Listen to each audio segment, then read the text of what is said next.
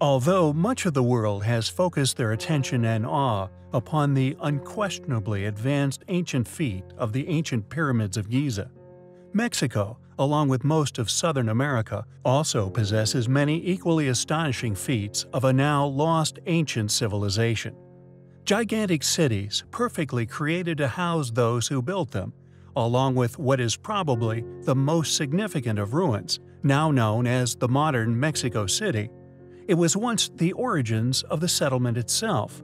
Although the age is unknown, this magnificent and mysterious place was once known as Tenochtitlan, quoted as the Venus of the Aztecs and ancient capital of the Aztec Empire.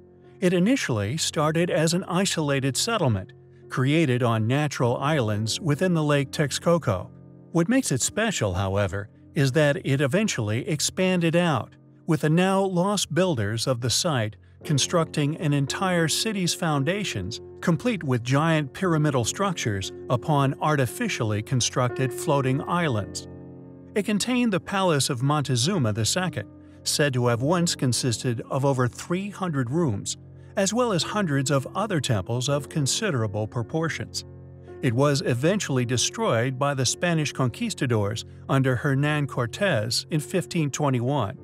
At the time, this amazing floating city had an estimated population of 400,000 people.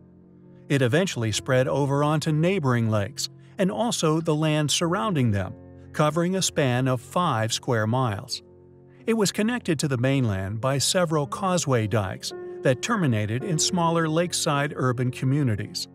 Along with the many pyramid temples, the original construction is still highly debated, clearly due to its inexplicable architectural design and the clear advanced capabilities of its creator, one which does not coincide with the modern paradigms of history.